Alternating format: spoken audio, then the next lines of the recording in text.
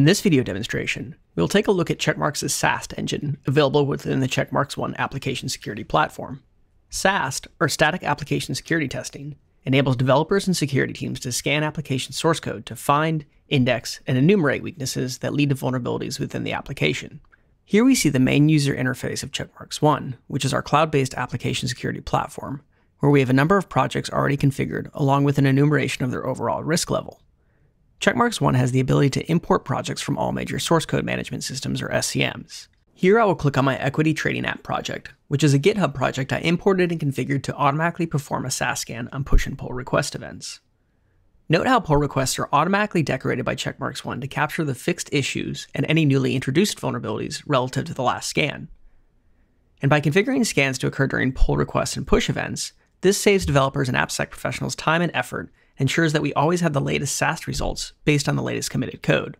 We no longer have to worry about scheduling scans or misalignment between scan results and the latest code within our repositories. Returning to my equity trading app, I can see an initial overview of the SAST scan results, and I see a breakdown of vulnerabilities based on severity.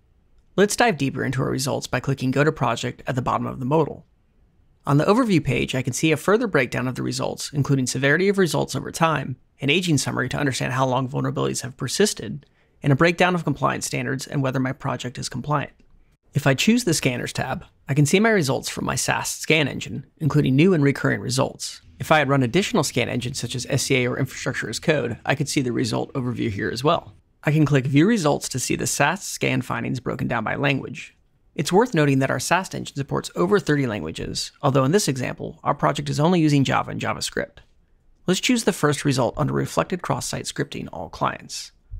Expanding this result, I can dive into the specifics of this vulnerability, where SAST highlights the source of the vulnerability and identifies the BFL, or best fix location, which is a key differentiator for our SAST offering relative to competing solutions.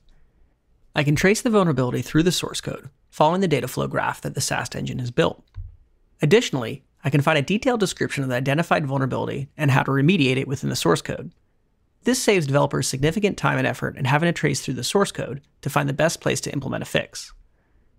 Within the vulnerability results view, I can sort and filter the scan findings in a number of ways. Let's change our primary grouping from language to severity. Here I can see I have quite a few reflected cross-site scripting all clients results, which would indicate my developers may need to brush up on their approach to embedding data within the application to ensure they're following good security practices. And while these results may actually constitute security risks, perhaps we have validation within our code to ensure that they are not exploitable. I have the option to mark them as such, so these results will not be returned in future scans. And much like our ability to integrate within SCMs, we can also integrate with various bug trackers and feedback apps, such as GitHub Issues and Jira. This allows us to automatically raise issues for found vulnerabilities, which we can configure based on severity, so we can save developers time and effort. By raising vulnerabilities as bugs within Jira, our developers don't have to change their processes or workflow for security findings versus bug fixes. Let's have a quick look at what options we can configure for our SAST scan engine. If I click the gear icon and go to Settings, then choose SAST, I see that I can configure the SAST scan engine to use a predefined preset to help hone my queries and number of results, allowing developers to better identify the vulnerabilities they intend to remediate. Out of the box, SAST on Checkmarx One uses an optimized preset.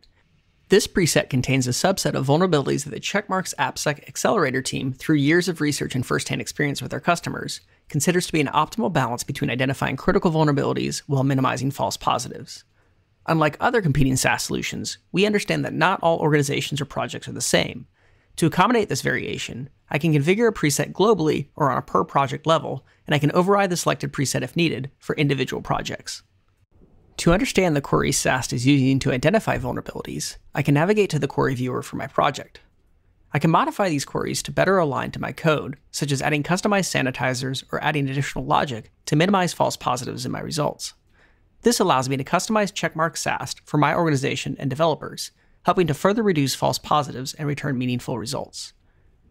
Checkmarx SAST is seamlessly integrated within Checkmarx One and offers the best out-of-the-box accuracy in the industry.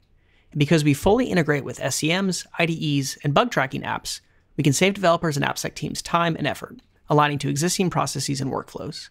The power and flexibility of SAST enables your organization to maximize and scale security needs across your development lifecycle. To learn more about Checkmarx SAST, visit our website or sign up for a free trial today.